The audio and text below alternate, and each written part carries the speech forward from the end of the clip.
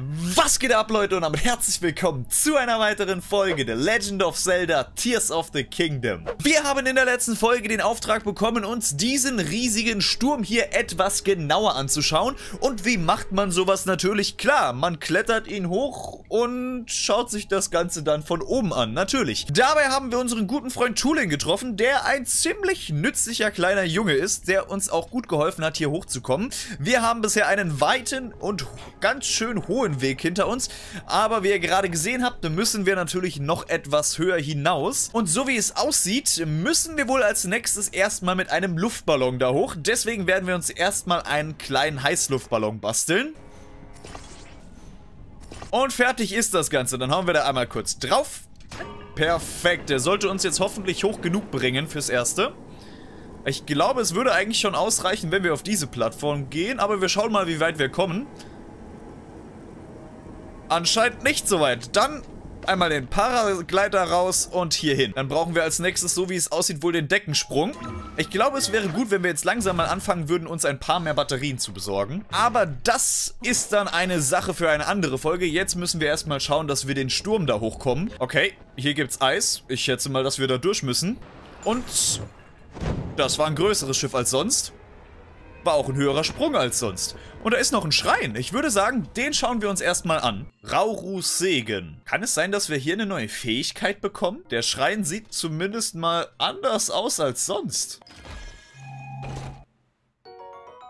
Große Sonau-Energiesphäre. Eine gewaltige Sonau-Energiesphäre, die enorme Mengen Energie enthält. Bei direktem Einsatz wird für kurze Zeit der Verbrauch der Batterie gestoppt. Oh, okay. Das ist gar nicht mal so schlecht. Gut, aber sind wir jetzt... Wir sind doch jetzt nicht nur deswegen hierher gekommen, oder?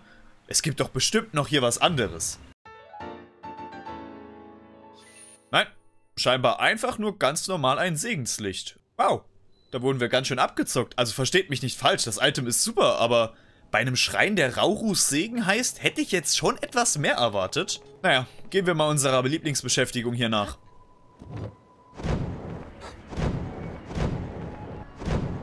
Okay. Das sieht aus, als wären wir ganz oben. Tulin, bitte noch einmal. Bitte kurz, ganz kurz. Danke sehr. So, dann noch einmal hier drauf. Ja, die Landung war vielleicht etwas unspektakulär. Das sieht tatsächlich nach einem sehr, sehr großen Schiff aus. Schauen wir mal, was wir da unten so alles haben. Okay, der Windtempel. Das war es also, was wir von außen in der Riesenwolke sehen konnten. Oh, Prinzessin Zelda. Wahrscheinlich eher nicht, aber immerhin mal was Neues. Was? Okay, was geht denn jetzt ab? Das ist der Beweislink. Der Schneesturm unter dem Dorf, das so zu leiden hat, kommt von dort. So, ich glaube, wir sollten uns aber mal dem hier entledigen. Nein, meine Waffe würde ich eigentlich ungern schmeißen, aber wenn wir dabei sind, hey! Wow. Das ist jetzt echt unangenehm. Gut. Was können wir hier machen? Untersuchen.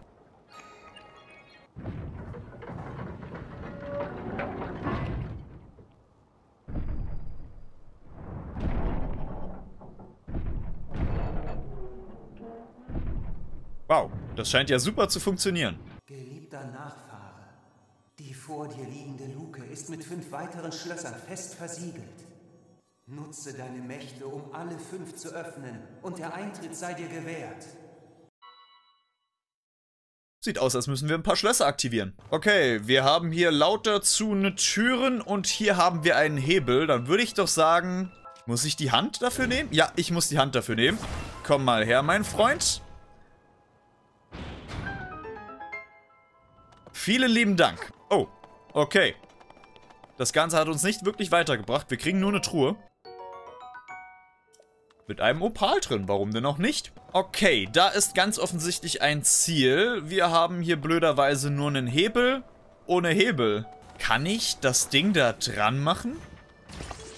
Ich habe schon schönere Sachen gebaut. Aber in der Theorie kann ich das jetzt umlegen. Wunderbar. So, dann zeig mir mal, was das für Schlösser sind. Das ist eine Turbine. Ist das eins der Schlösser? Sieht fast aus wie ein Windrädchen. Ja, du, das gleiche hab ich mir auch gedacht. Komm mal kurz her, mein Freund. Ich brauch dich mal ganz kurz. Ja, das ist super. Mach mal ganz kurz einen Windstoß dagegen. Ja gut, wie hätte es auch anders passieren sollen? 1 fertig, 4 fehlen. Und was gibt es hier? Oh, das da unten sieht aus, als könnten wir da reingehen. Schauen wir doch mal, ob wir das hinkriegen. Ja, das passiert einfach und wunder easy. Okay, hier ist jede Menge Eis und wir können da nicht wirklich rüberfliegen. Aber ich glaube, ich habe eine Idee. Wenn ich richtig liege, sollten wir mit genug Schwung und dem richtigen Timing und natürlich mit der Hilfe von Tulin jetzt hier schön durchsegeln können. Tulin, bitte ganz kurz. Danke sehr. Ja. Wow. Ich habe nicht gedacht, dass das funktioniert, aber schön, dass es das hat. Okay, und was haben wir hier? Ich habe das Gefühl, ich muss das drehen. Kann das sein? Da ist zumindest mal ein riesiges Zahnrad in der Decke. Wenn ich das hier dran befestige, sollte das doch eigentlich gehen, oder? Oh, ja. Nein. Oh, ich muss das vielleicht erstmal in die richtige Richtung drehen. Komm, dreh dich. Ja, so ist es schön brav. Und wenn ich es mit der Zeitumkehr zurückdrehe? Dann kann ich rein. Gut. Schnell hoch. Komm, bevor das Ding wieder schließt. Ja, perfekt. Gut, Tulin. Dann komm mal her. Wir brauchen Turbine Nummer 2. Ja, nein, so war es nicht gedacht. So, bitte noch einmal. Ja, so wollte ich das sehen. Oh Gott, was geht denn jetzt ab? Das ist ja wirklich eine Kanone. Bitte mich in Ruhe lassen. Danke sehr. Knapp. Ich müsste hier einmal durch. Darf ich hier landen? Danke sehr. Vielen Dank, dass ihr mich reinlässt. Jetzt muss ich nur schauen, wo wir hier überhaupt sind. Da hinten gibt es auf jeden Fall ein paar Turbinen. Da müssen wir hin. Okay, verschlossene Tür und ein paar Zahnräder. Tja, da gibt es wohl nur die Zeitumkehr. Oh. Ja, das ist jetzt ein Problem. Wenn ich aber so ein Ding da runterhole,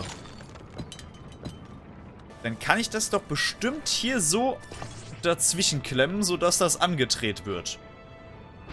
Oh, und das bringt sogar was. Das da unten sieht aus, als könnten wir hier runter. Wow. Und da waren es nur noch 1. Oh, das sieht nach 2 Türen aus. Würde ich sagen, nehmen wir ein bisschen Damage und öffnen die Dinger mal. Einmal bitte aufmachen.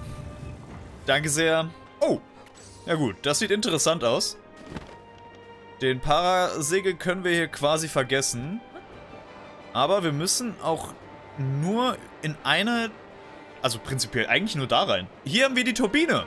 Perfekt. Dann wollen wir doch mal sehen, was wir so alles hier machen können. Das Ding sollte ja jetzt eigentlich komplett aufgehen. Tut es auch. Schön. Und was bringt uns das?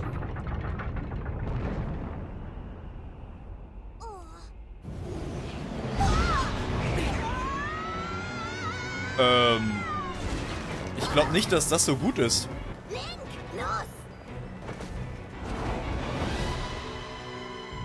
Da ist doch was drin. Ja, da ist definitiv was drin. Was ist das denn für ein Vieh? Frostgeirer. Bestimmt ist dieses Monstrum schuld am Sturm. Stützen wir ihm die Flügel. Ihr habt ihn gehört. Weiß jemand, wie man das macht? Wo will er denn hin? Ja, das ist eine verdammt gute Frage. Oh, oh. Ich habe ein ganz mieses Gefühl bei der Sache. Kommt der jetzt? Oh, ich will hier runter. Oh, ich habe das Gefühl, jetzt könnten wir das Ding angreifen. Ich habe nur leider keine Pfeile mehr. Oh, okay. Ja, ich habe eine Idee, wie wir das machen. Und zwar voll rein. Komm schon. Das hat's anscheinend gebracht. Wo ist das Vieh? Da fliegt es. Oh, wir haben ein Loch in es reingebohrt. Perfekt. Das müssen wir jetzt noch 2-mal schaffen. Dann haben wir es gemacht. So, komm schon, noch ein bisschen und Sturzflug. Voll, wir brauchen noch ein bisschen. Wir waren zu weit weg. Sturzflug, komm schon, schnell. Ja. Wunderbar. Komm schon, schieß deine Dinger. Du willst es doch auch. Jawohl, da sind sie. So, wir müssen nur noch richtig manövrieren. Komm schon, das kriegen wir hin und voll durch. Perfekt. Das waren 3-mal. Das war's doch hoffentlich, oder?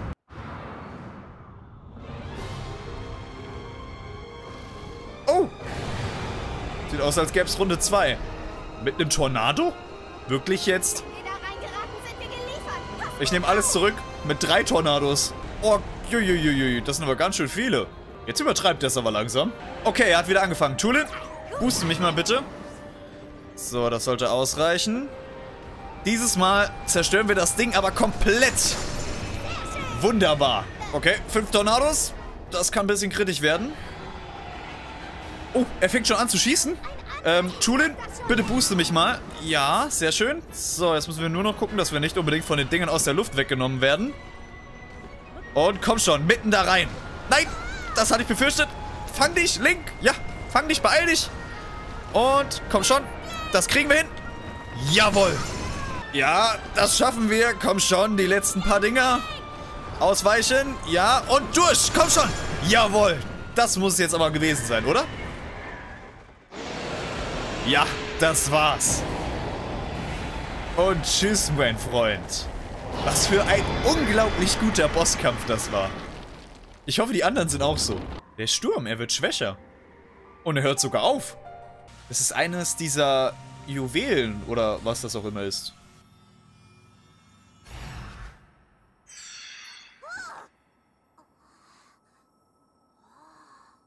Will das nicht zu uns kommen?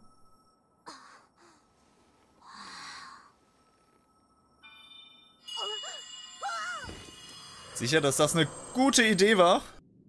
Tulin, durch dessen Adern mein Blut fließt, sei gegrüßt. Deine Stimme. Dann hast du also immer zu uns gesprochen? Ich bin dein Ahne aus einer längst vergessenen Zeit. Ein Orni-Krieger im Dienste des ersten Königs von Hyrule und der Weise des Windes. Und ach, wie du den Feind mit des Windes Hilfe bezwangst. Ja, du bist wahrlich mein Erbe. Was? Wie? Er hat ihn bezwungen? Wir haben den bezwungen. Hallo? Das Sturmmonster, das ihr bezwangt, war ein Lakai des Dämonenkönigs. Es sollte dich von dem Kleinod fernhalten, das du vor kurzem berühren konntest.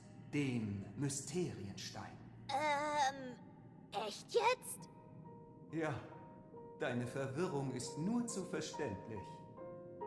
Darum höre nun meine Erzählung über den Versiegelungskrieg und die Bestimmung, die unserem Volke zuteil ward.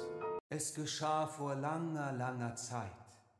Hyrule war damals noch ein junges Königreich. Etwas abgrundtief Böses griff uns an, versessen darauf, das Reich zu zerstören. Der Dämonenkönig. Doch Rau, Hyrules erster König, versammelte 6 Krieger und stellte sich ihm entgegen. Damit dies gelingen sollte, überreichte er uns eine Gabe. Die Mysteriensteine, geheiligte Kleinodien, welche die Mächte ihrer Träger vervielfachen. Als Weiser des Windes erhielt auch ich einen solchen Stein und focht gemeinsam mit den anderen Weisen. Doch der Dämonenkönig war übermächtig. Seine Verteidigung war selbst für mich undurchdringlich, seine Magie unerschöpflich. Schließlich begriff König Rauro, dass kein Sieg über den Dämonenkönig möglich war. Er bannte den Dämonenkönig und endete so den Kampf, mit dem eigenen Leben als Preis. Sein Opfer war es, das uns das Leben schenkte. Später erhielt ich einen Besuch, bei dem uns Orni ein geheiligter Auftrag erteilt wurde. Es war eine der 6 Weisen, die Weise der Zeit. Das Siegel hält nicht ewig. Irgendwann kehrt das Böse zurück. Der Ritter Link wird sich ihm stellen. Doch er wird eine gewaltige Macht benötigen. Ihr müsst ihm helfen. Die Windkraft der Orni. Ich bitte euch, Link, damit zur Seite zu stehen. In diesem Augenblick waren alle Zweifel über unser Schicksal wie weggeblasen. Unser höchster Wunsch ist die Vernichtung des Dämonenkönigs. Der Weise des Windes wird neu erwachen, wenn der Dämonenkönig wiederkehrt. Das gelobe ich. Das war die Geschichte des Versiegelungskriegs und des Auftrags an unser Volk. Du hast das Dorf der Orni gerettet. Doch der Dämonenkönig bedroht weiterhin das Land. Tulin, geliebter Nachfahr, nimm meinen Mysterienstein entgegen und steh für das Gelübde ein, das ich der Weisen der Zeit gab. Kämpfe an Links Seite in den Schlachten, die eurer harren. Ich soll also zusammen mit Link gegen den Dämonenkönig kämpfen?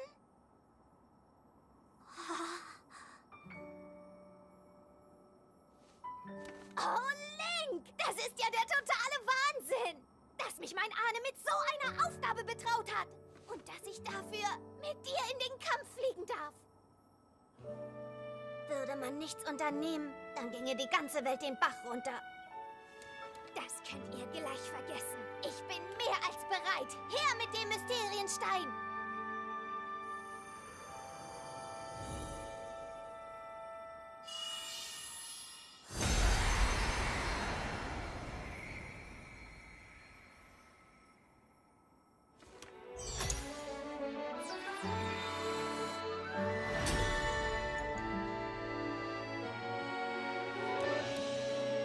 Ich bin der Weise des Windes.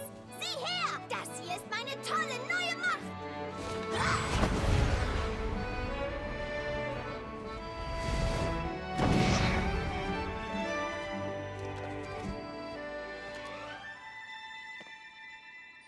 Hey, Link, deinen Arm bitte.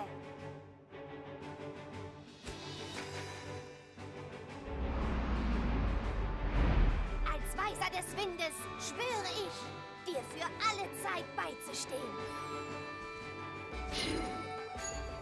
Nimm nun dies als Beweis für meine Treue.